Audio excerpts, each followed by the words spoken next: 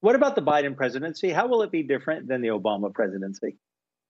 I looked into this recently, Adam, because Obama is hiring a lot. I'm mixing them up myself. Biden is hiring a lot of old Obama hands, and he even chose an agriculture secretary nominee who was the same guy. This had the same job in the Obama administration, Tom Vilsack. So I went through this, and the short version here is I think Biden will actually be different from Obama on 5 issues. I think he'll be different on climate, healthcare, trade with China, student debt, and immigration. And then I think on 4 others, I think it's going to be very similar to Obama. And I think he's probably not actually going to get that much done. And I think that's taxes, infrastructure, trying to raise the minimum wage, and this effort to get more stuff made in America. I think the really interesting thing to watch in the Biden administration is going to be what does he do on climate, because there's a lot he can do without Congress passing laws. And the country has just moved to a different place on climate and global warming than it was when Obama left office in 2017. So watch for a lot of action there.